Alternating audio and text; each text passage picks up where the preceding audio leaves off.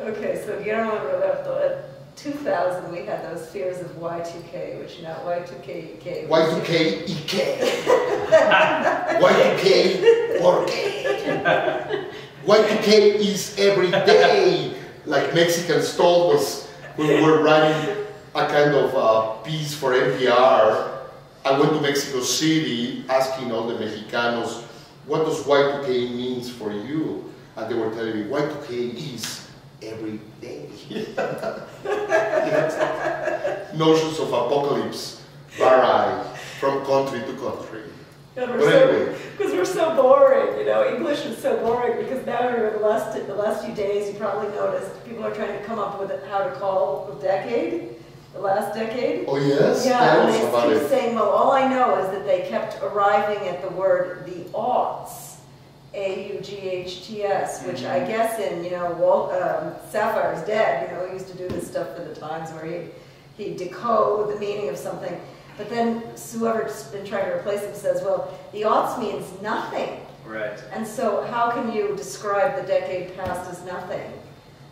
Especially this past decade as nothing. So I wanted to ask you if you would give a crack at a description, or your... Of the last decade? The lost decade, which people have been calling it also, the lost decade. Mm.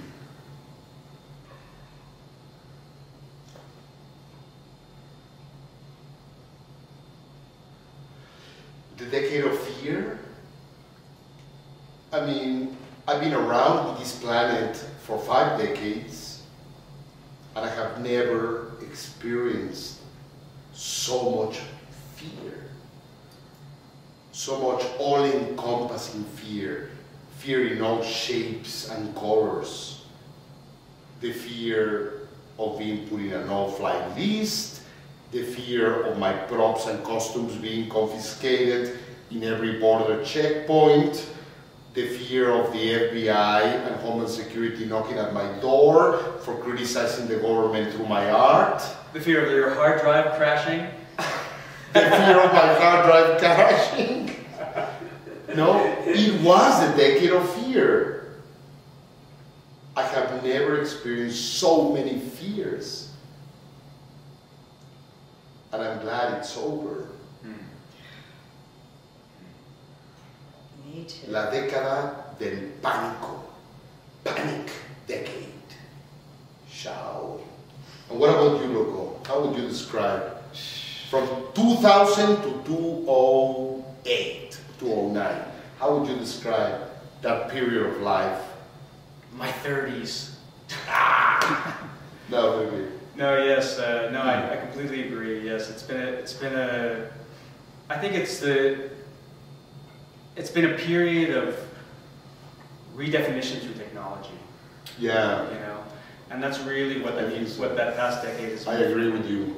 You know, a way of that the youth has found a way to redefine themselves and their social selves and their politicized selves, and have found a methodology towards empowerment through new technologies, and I applaud that. And I would add also the fact that it was paradoxically, while the West was experiencing this culture of panic, Latin America was emancipating. And there was a new Latin American left emerging, you know, precisely in contestation to Bush's Patriot Act and to Bush's Middle Eastern policies. You know, 8 or 9 Latin American countries developed a new pan-Latin American union and decided that they could live without the US.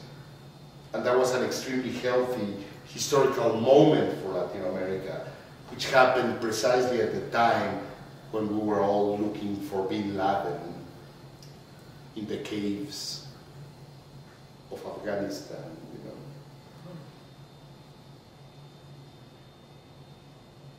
know.